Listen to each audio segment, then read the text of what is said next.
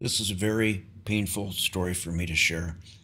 I hate to admit that I was so naive, but I was in a situation where I had a working wife, two small kids, and I was in a different city with the airline that I was working for.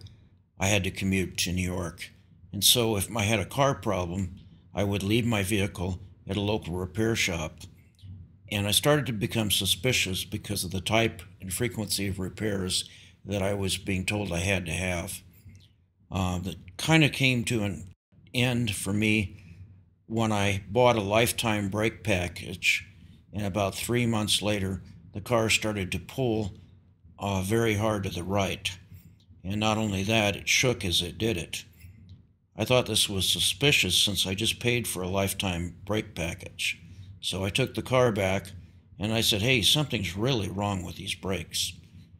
And so they looked at it and came back and they said, well, yeah, you don't have enough material on your front rotors for us to turn them. We're going to have to actually replace those rotors. Your parking brake cables are dragging, and that's what's caused the rapid wear on your brakes. And I said, I just paid for a lifetime brake situation. It was almost $450.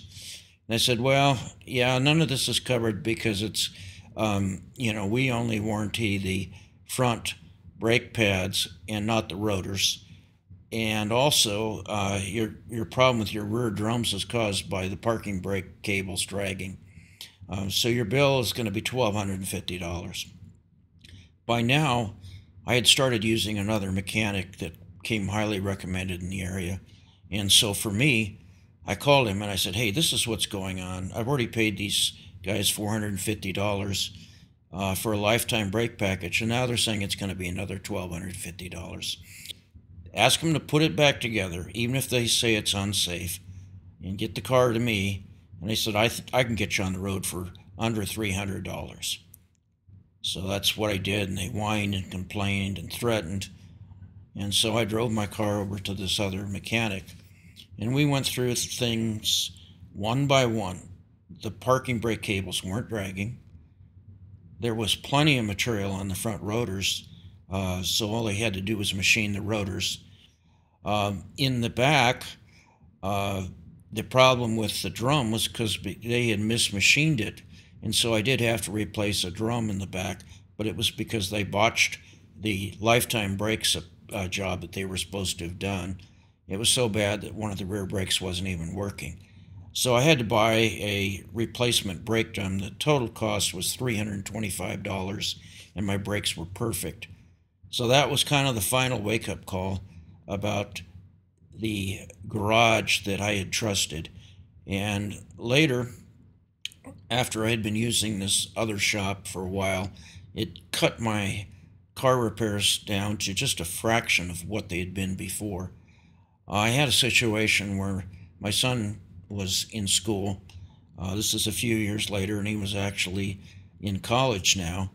And I had a situation where I had to have his car towed to a garage that was open in the area because someone had stolen the tires off of his vehicle, including the wheels, and left it on cinder blocks. So I made arrangements to have the car towed. The only place that was open was this one garage that I just dreaded using. But they had inexpensive prices on tires, and so that was what I figured, well, I'll just buy the tires. And meanwhile, I had arranged to get 4 excellent wheels from a Buick Sabre that had just been retired. And so I had everything set up. Well, naturally, I got there and they started their song and dance that the ball joints are worn out and your shocks are worn out and you really need brakes. And I said, well, thank you. Just put it back together. Thank you for your tires.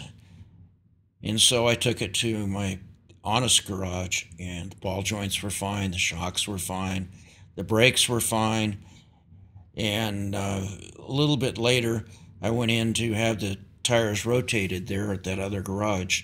And while I was there, a widow, I had her car in for maintenance, and they took her into the back room and they started giving her a whole laundry list of things that she needed and absolutely had to get done for safety.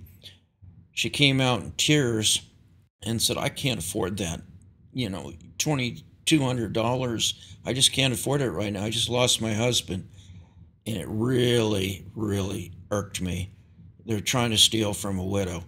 And that's when, right in front of them, I said, these guys are crooks. You know, they're known for fraud. You need a second opinion. I have a business card for an honest shop. You need to go there. And they had to pick their mouths up off the floor, but I was ready to go to fisticuffs.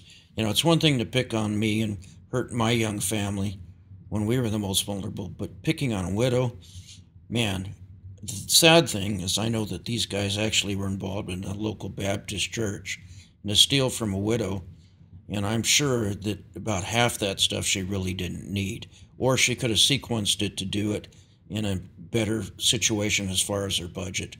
So it pays to really know your mechanics. Also, there's some things that I'm going to cover in future videos that are really good tips, where to this day I have my local Honda dealership try to take me for maintenance that the vehicle isn't required to have. I have both the factory maintenance intervals for normal driving and severe driving, and they're telling me I have to get all this stuff done more frequently than even the severe driving schedule. So it pays to do a little bit of homework. I'm going to point out some other tips.